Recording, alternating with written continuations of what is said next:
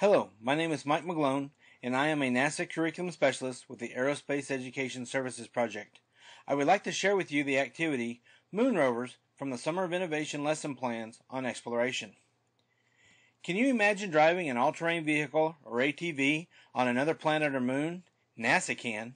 It's building a fleet of ATVs, called Rovers, for future space exploration.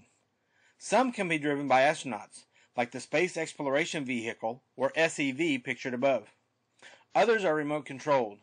All of them can handle a variety of tough terrains. Talk about off-road adventure. Some rovers, such as the Mars rover pictured here, is robotic, with some autonomy and the ability to be controlled from Earth.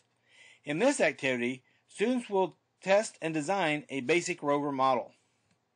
The basic design process is to design, build, then test your model while taking notes and data so you can analyze and redesign as needed. Each team will start with the same basic design or prototype, but through testing and redesign, determine the best modifications to the prototype. A prototype is an early sample or model built to test a concept or process and can be used for testing and improvements before final production. The engineer pictured above is testing a prototype rover called Chariot. Today, you'll build and test a prototype rubber band-powered rover to test and improve. Working in teams of 2 to 3, students will build, test, and modify the prototype pictured here, a simple rubber band-powered rover. First, you will need to gather your supplies. Cardboard, cut to specific sizes from the directions, rubber bands, straw, pencil, round one is best, candies, the small round ones with holes in the center, like lifesavers, plus rulers and tape. Let's start with the wheels. Use the 2 pieces of 5-inch per side square cardboard. Find the center by drawing lines between opposite corners. Set aside for now. Next, to form the chassis, fold the 6-inch per side piece of cardboard into thirds, about 2 inches for each segment.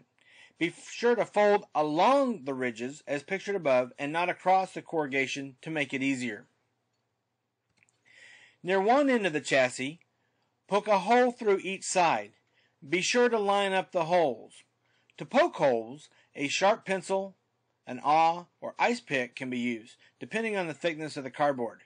Remember, safety first. Now with a sharpened pencil, poke a hole through the center of one wheel, and push the pencil through that hole, the 2 holes in the chassis, and through the other wheel. Again, you might want to use an awl to make starter holes for the pencil. So now you have the wheels mounted. Be sure that the pencils spin freely in the chassis holes, but use a small piece of tape to secure the pencil to the wheels. If your cardboard chassis flexes, as shown here, and rubs against the wheels, put an extra rubber band around the chassis to keep it in shape. Next, for the rear wheels, tape the straw to the bottom near the opposite end of the chassis. Mount a candy on each end of the straw. Secure the wheels so they will not fall off the straw by bending the straw back and taping it in place. Now, as in the diagram, loop 2 rubber bands together in a chain. Loop one end around the pencil and secure the other end to 2 small slits you have cut in the chassis. Now you're ready to test the prototype. Wind up the rubber band by spinning the wheels, and when you set it down and let it go, see what happens. Depending on which way you wind the rubber band will determine which way the rover will move. As your rover moves across the floor or tabletop, did it make it all the way across?